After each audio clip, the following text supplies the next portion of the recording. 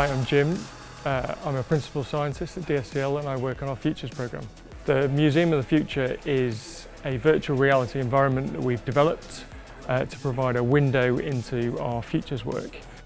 The idea is it gets people excited and engaged with our work through a series of exhibits. And we've developed it in virtual reality so we can add to it, build it and develop it over time, but also so that it's portable so we can take it to our customers and it's much more mobile than a physical museum itself.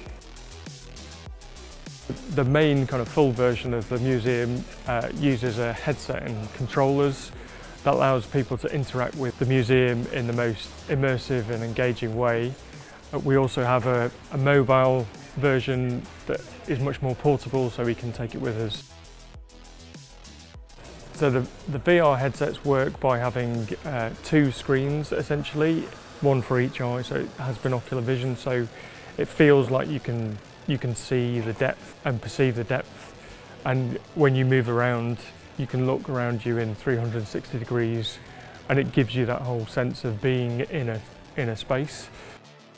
Because we're talking about the future, we can essentially do anything you want in virtual reality. The limit is your imagination. Therefore, we can create worlds, create things that can't exist in reality and give people a flavour about what things might be available in the future.